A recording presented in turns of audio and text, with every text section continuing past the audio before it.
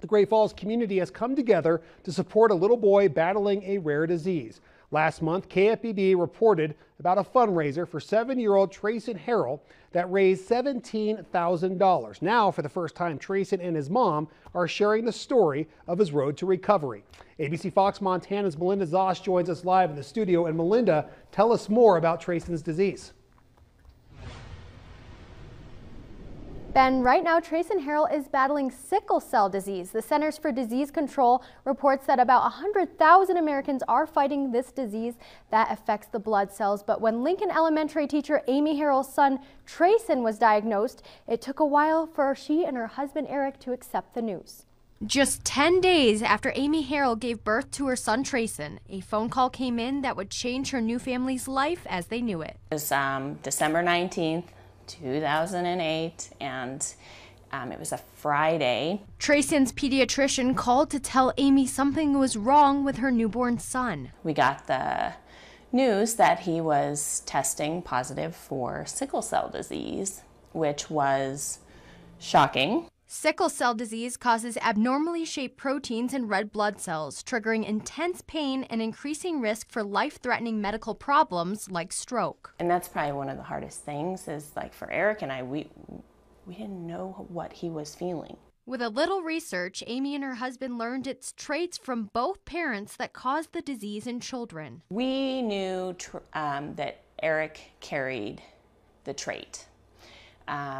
It's high percentage in African Americans. According to the Centers for Disease Control, about 1 in 365 African American babies are born with sickle cell disease. However, both parents must carry the trait in order to pass it on to their child.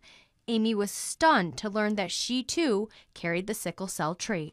For me, I'm half Dutch. For a Northern European person to carry the sickle cell trait is pretty rare. Trayson was first hospitalized after his first birthday. Then at just 18 months old, he started experiencing the pain that pediatricians had predicted.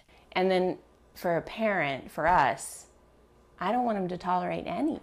Oh, rocket boots. Trayson has taken strong medications to manage his pain, and then trip after trip to see sickle cell specialists in Colorado. He wanted to be normal. That was something he said. I just want to be normal.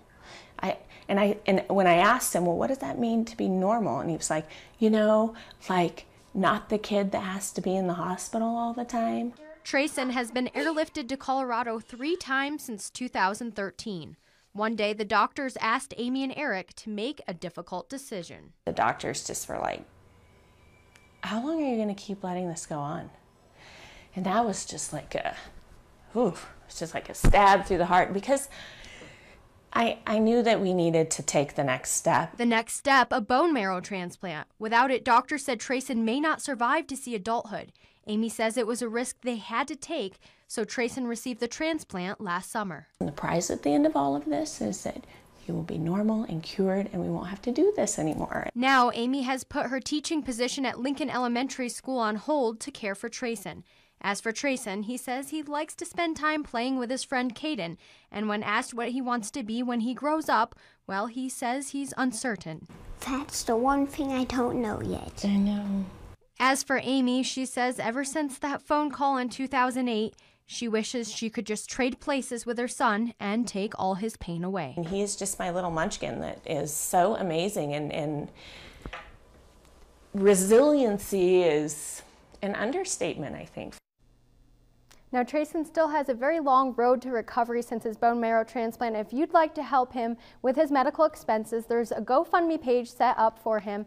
You can also learn more about his road to recovery on his Facebook page called Trayson's Battle with Sickle Cell. And you can also show support, lastly, with hashtag Team Tray that you saw there on his t-shirt. That's all over the web now. But I'll have those details up on our own website, kfbb.com. Reporting live in the studio, Melinda Zosh, ABC Fox Montana News.